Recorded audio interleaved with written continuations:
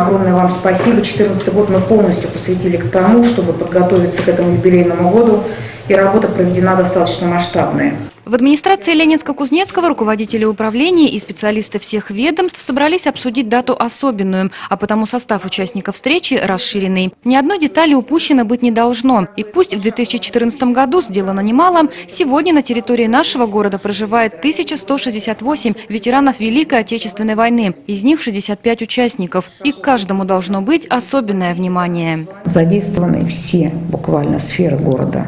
Ну, конечно, в большей степени это социальная сфера, это жилищный отдел, это управление жизнеобеспечения. В 2015 году очередность по обеспечению ветеранов войны жильем будет ликвидирована. По инициативе главы города то 1 февраля у 6 ветеранов необходимо было отремонтировать жилье. Строительные организации с задачей справились, выдержали сроки, качественно выполнили объем работ. Сегодня большая благодарность и волонтерам. Молодежь, что называется, всегда на своем посту. Добровольцы и молодые активисты – самые первые в числе организаторов самых необычных и общественно нужных городских проектов. В городе созданы добровольческие волонтерские отряды из числа учащихся системы общего образования и системы среднего профессионального образования.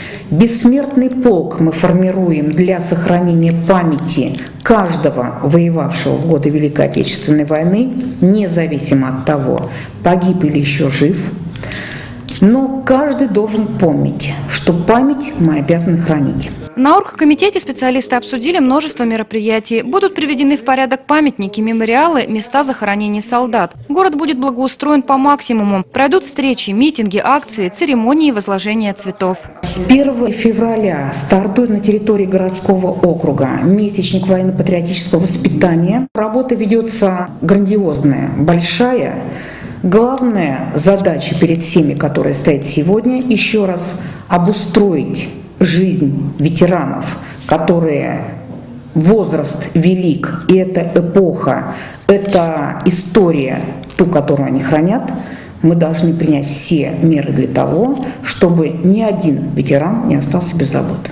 Самый главный митинг 9 мая традиционно пройдет на территории поистине исторического места, главной городской площади. А вот массовые праздничные мероприятия, посвященные 70-летней годовщине со дня Великой Победы, состоятся на площади торжеств. Здесь же будут подведены итоги главного городского конкурса «Салют Победы». И в этот же вечер теплое майское небо осветят залпы праздничного салюта. Каждый неравнодушный житель области может уже сегодня присоединиться к марафону добрых дел в преддверии 9 мая. В области создан специальный фонд Победы. Реквизиты для зачисления безвозмездных перечислений на вашем экране. В назначении платежа обязательно указать безвозмездные перечисления на проведение мероприятий, посвященных празднованию 70-летия Дня Победы.